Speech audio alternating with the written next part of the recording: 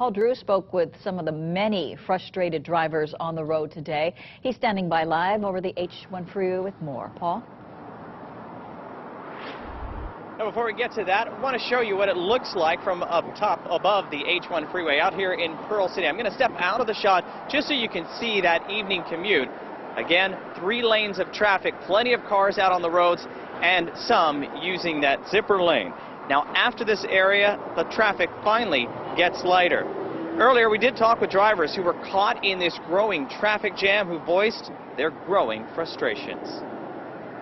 As the traffic inched along the H1 freeway, drivers caught in this nightmarish commute vented their frustration by letting us know how long they'd been behind the wheel by the time they got to Pearl City. At 2:15 we left Pearl Harbor, and we're here now. So it says, according to the thing, 49 minutes to get to Ava Beach yet. Some knew about the problems with the broken Zipmobile, but everywhere they turned, there was more traffic.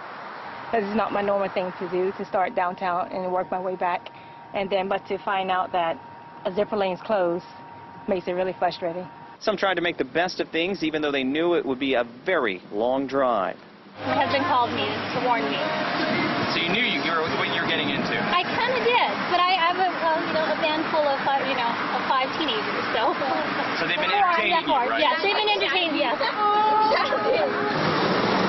Traffic was not only creeping along the freeway, but all the roads headed westbound as drivers tried different ways to shorten their extremely long commute. The streets were filled with faces of frustration, but some still kept a positive attitude as their journey turned into an hours-long ordeal. Not only me, it's others too. Patience.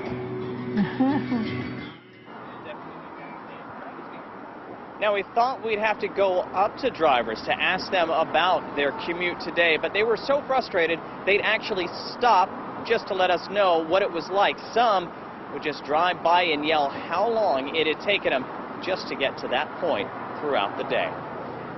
Reporting live from Pearl City, above the H1 freeway, Paul Drews, KITV4 News.